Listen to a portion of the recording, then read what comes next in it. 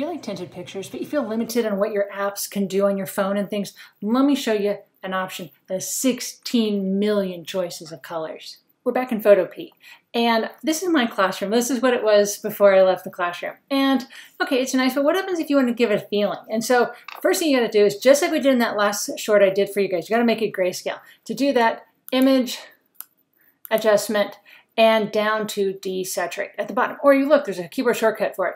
Command-Shift-U, or capital U. Makes it grayscale. Don't forget that step. You got to make it grayscale. Then you're going to go to Image Adjustment, Color Balance, or press Control-B if you're on your computer. You have to go through the menu if you're on your phone. But now you can give it choices. Now, I'm not going to make it sepia like I did the last time, but what happens if I want to make it feel sad? Let's move this down out of the way just a little bit. And I can add a little bit of cyan, a little bit of blue, and that changes the feeling. Okay, go here, you go here. There's that sepia, but what happens if I want to give it a purple? Now, don't go crazy. You're not making it look like we went to Chernobyl and we got some radiation. No, but if that's the effect you want.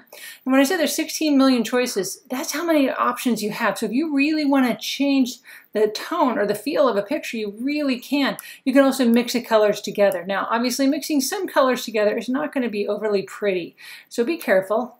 Think of your color wheel if you're out there thinking color wheels. There we go. Nice, lovely purple going on. But purple and the blue makes it more purple. Purple and yellow, not so pretty. So that's all there is to it. What you got, you push OK, you export it. It's just that easy.